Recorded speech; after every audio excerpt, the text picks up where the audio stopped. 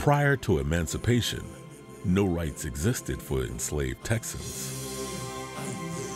They were simply property. Until June 19, 1865, when General Gordon Granger announced freedom from the balcony in Galveston, granting liberty to the enslaved and fostering resentment from the society that used to be their masters. The new state constitution of 1869 recognized the rights of African American men to vote, serve in office and on juries, and attend school.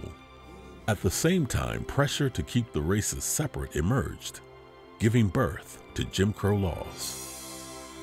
African Americans faced hate and violence through lynching and KKK intimidation, but discrimination also took legal forms with poll taxes and forced segregation.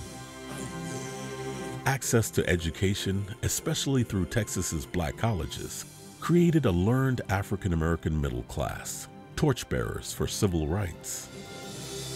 The struggle to realize equality made many heroes in Texas, some of whose names are known, and countless others who fought in anonymity. By the mid-20th century, organizers emerged such as Juanita Craft, who spread the message of the NAACP throughout Texas, and Wiley College's James L. Farmer, Jr., who helped organize the Congress of Racial Equality. Protests, boycotts, and sit-ins moved freedom forward. Texans Dr. Lonnie E. Smith, Dr. Lawrence Aaron Nixon, and Hiram M. Sweatt took their cases all the way to the U.S. Supreme Court, obtaining rulings in favor of opening primaries to black voters and desegregating universities, colleges, and public schools. With the signing of the Civil Rights Act in 1964 and the Voting Rights Act in 1965, President Lyndon B. Johnson, a proud son of Texas, made Jim Crow segregation and discrimination illegal, as well as paved the way to sweeping reform.